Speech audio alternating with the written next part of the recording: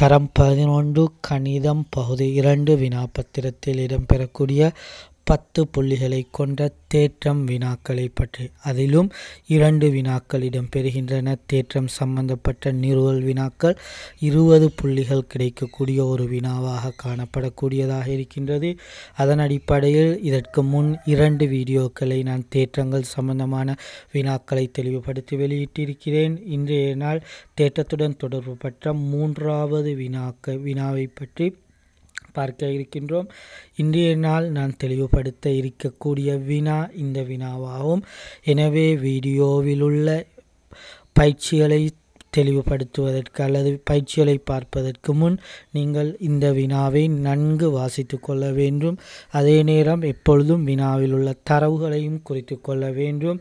இங்கு முதலாவது ஓவை மையமாக கொண்ட வட்டத்திற்கு புள்ளி ஏயில் உள்ள ஒரு தொடலி XAY ஆகும்.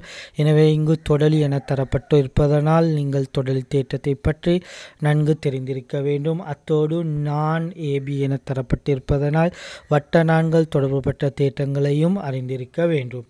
அதே போன்று கோணம் OAYயின் இருகூறாக்கி என தரப்பட்டுள்ள இருகூறாக்கி எனும் பொழுது 2 அதாவது ஒரு கோணங்களை இரு சம பகுதிகளாக பிரிக்கக்கூடியதை நாம் கோண இரு சமகூறாக்கி என கூறுகின்றோம்.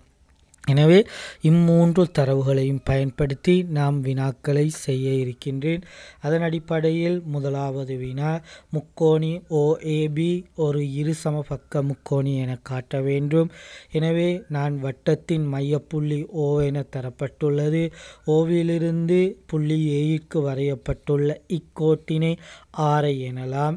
அதே போன்று ஓவிலிருந்து Bக்கு வரையப்பட்டுள்ள இக்கோட்டினையும் ஆரை எனலாம். வட்டத்தின் எத்தனை ஆரைகள் வரையப்பட்டாலும் அவைகள் சமனாக காணப்படுவதனால் OA சமன் OB என கூறலாம். எனவே ABயை இணைக்கும் பொழுது OA சமன் OB ஆவதற்கான காரணம் அவை வட்டத்தின் ஆரைகள். எனவே ABயை இணைக்கும் பொழுது பெறக்கூடிய முக்கோணி OAB ஆனது ஒரு இரு சம பக்க முக்கோணி என நாம் கூறலாம். ஏனெனில் 2 பக்கங்கள் சமனாக இருப்பதனால் இது ஒரு இரு சமபக்க முக்கோணி. மிகவும் இலகுவாக இதனை நாம் நிறுவிக்கொள்ளலாம். அடுத்த பகுதிகளை பாருங்கள். அடுத்ததாக தரப்பட்டுள்ளது கோணம் ACBயின் பெருமானத்தை காண வேண்டும். அதனை நான் இவ்வாறு நிறுவப் போகின்றேன். கோணத்தை காண்பதற்கு முன் முதலில் நினைவில் வைத்துக் கொள்ளுங்கள், இது ஓவை மையமாக உடைய வட்டத்தில் வரையப்பட்ட ஒரு ஆரையாகும். இவ்வாரையை OA எனலாம். அதே போன்று இந்த தொடுபுள்ளி Aயில் வட்டத்திற்கு ஒரு தொடலி வரையப்பட்டால் இவ்வாரைக்கும் தொடலிக்கும் இடைப்பட்ட கோணம் செங்கோணமாகும். இது வட்ட தொடலி தேற்றமாகும். வட்ட தொடலி தேற்றத்தை தெரியாதவர்கள் நான் இதற்கு முன் தேற்றங்கள் சம்பந்தமாக அனைத்து தேற்றங்களையும் தரம் 8லிருந்து 11 வரையுள்ள அனைத்து தேற்றங்களையும் வீடியோ வடிவில் வெளியிட்டிருக்கின்றேன். அவ்வாறு தேற்றங்கள் தெரியாதவர்கள் இவ்வீடியோக்களை நீங்கள் என்னுடைய ஃபேஸ்புக் பக்கமான E-Kalviயில் சென்று பார்வையிடலாம். எனவே நாம் இங்கு வினாவிற்கு வருவோம். எனவே ஒரு வட்டத்தில் வரையப்பட்ட ஆரைக்கும் தொடுபுள்ளியில் வரையப்பட்ட தொடலிக்கும் இடையிலான கோணம் செங்கோணமாகையால் நான் இவ்வாறு எழுதி கொள்ளலாம். கோணம் OAY 90 பாகை. காரணம் வட்ட தொடலி தேற்றமாகும். எனவே இங்கு இன்னும் ஒரு தரவு தரப்பட்டுள்ளது. என்ன தரவு எனின், நான் AB ஆனது கோணம் OAYயின் இருகூறாக்கி என வினாப்பத்திரத்தில் தரப்பட்டிருப்பதனால் இருகூறாக்கி என்பதன் அர்த்தம் கோணத்தை இரு சமகூறிடும். எனவே உங்களுக்கு தெரியும் கோணம் OAY 90 பாகை ஏற்கனவே நாம் நிறுவி எழுதி கொண்டோம். எனவே இவ்வாறு இருகூறாக்கி ABயை வரையும் பொழுது கோணம் இரு சமகூறிடப்படும். 45 பாகை 45 பாகை என கோணம் OAY ஆனது நான் ABயினால் இரு சமகூறிடப்படுவதனால் நான் இவ்வாறு எழுதி கொள்கின்றேன். கோணம் OAB ஆனது 45 பாகை. ஏனெனில் காரணம் எனில் AB ஆனது இரு சமகூறாக்கி என எழுதி கொள்ளலாம். அதே நேரம் நான் இவ்வாறு ஓபியை தொடுக்கும் பொழுதோ இதற்கு முன்னைய வினாவில் நாம் நிறுவிவிட்டோம். OAயின் நீளமும் OBயின் நீளமும் சமன். ஏனெனில் அது ஒரு இருசமபக்க முக்கோணி வட்டத்தின் ஆரைகள். எனவே இருசமபக்க முக்கோணியாயின் சமனான பக்கங்களுக்கு எதிரே உள்ள கோணங்கள் சமன். அதன் அடிப்படையில் நான் இக்கோணத்தையும் 45 பாகை என குறித்து கொள்ளலாம்.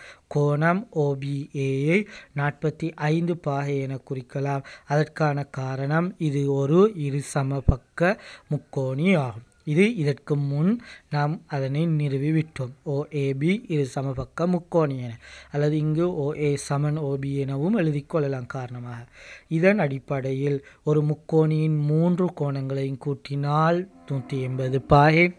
எனவே OAB எனும் முக்கோணியில் 45ம் 45ம் 90 பாகையால் நான் இவ்வாறு எழுதி கொள்ளலாம். கோணம் AOB ஆனது 90 பாகை யாதெனின் முக்கோணியின் அகக்கோண தேற்றம். எனவே நினைவில் வைத்து கொள்ளுங்கள், ஒரு முக்கோணியின் 3 அகக்கோணங்களினதும் கூட்டுத்தொகை 180 பாகை. இந்த கோணம் 45, கோணம் OBAயும் 45, 45ம் 45ம் 90.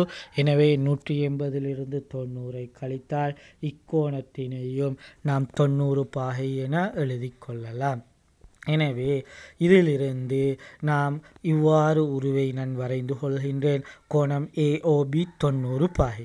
நான் இங்கு வட்ட மைய கோண தேற்றத்தை பயன்படுத்தினேன். அதாவது புள்ளி Aயிலிருந்தும் Bயிலிருந்தும் வட்ட மையத்தில் எதிரமைக்கக்கூடிய கோணம் 90 பாகையால் இது பரிதியின் எஞ்சிய பகுதியில் Aயிலிருந்தும் Bயிலிருந்தும் பரிதியின் எஞ்சிய பகுதியான Cயில் எதிரமைக்கும் கோணத்தின் 2 மடங்காகும்.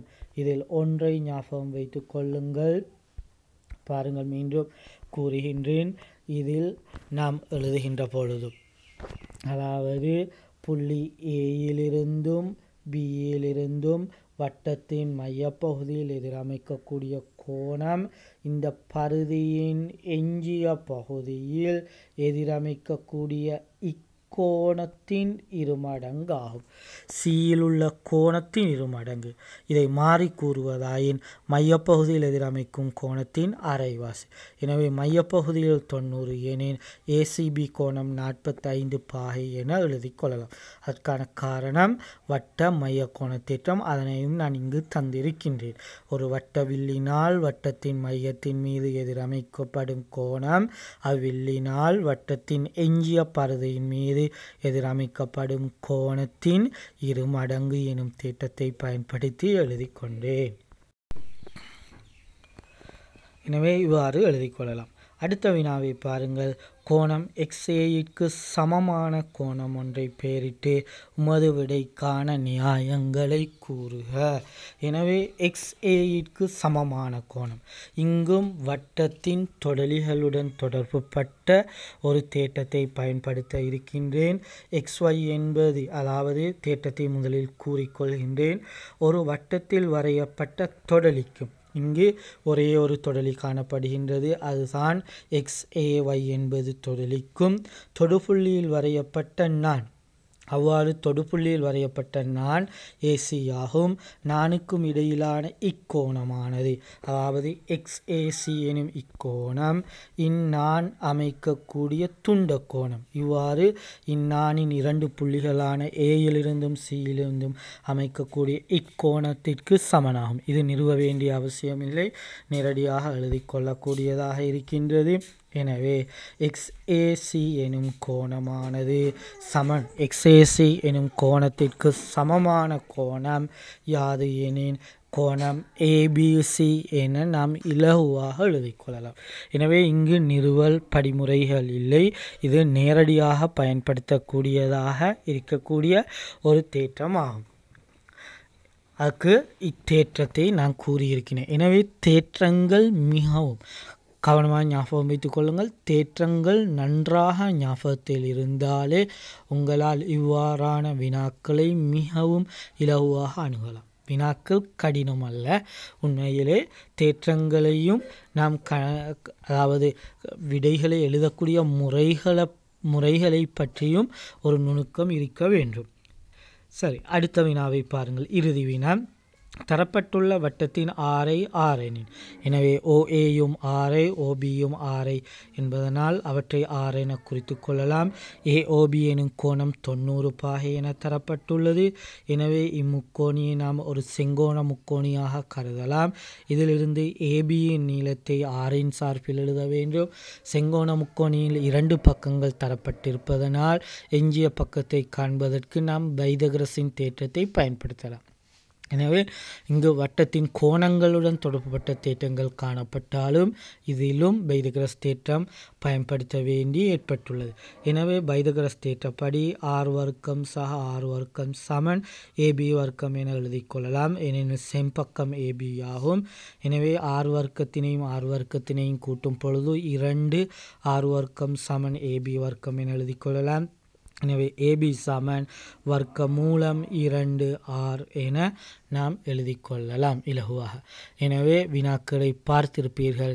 முதலில் நீங்கள் வினாவை அவதானிக்கும் பொழுது உங்களுக்கு கடினமாக தோன்றினாலும் இந்த வீடியோவில் நீங்கள் செய்கை வழியுடன் தொடர்ச்சியாக பார்க்கும் பொழுது எவ்வளவு இலகுவானது என்பதை தெரிந்திருக்கலாம். ஏனெனில் இலகுவான முறையில் நாம் வினாக்களை அணுகின்ற பொழுது உண்மையிலே வினாவும் இலகுவாக இருக்கும், அவற்றை செய்யக்கூடிய முறையும் இலகுவாக இருக்கும்.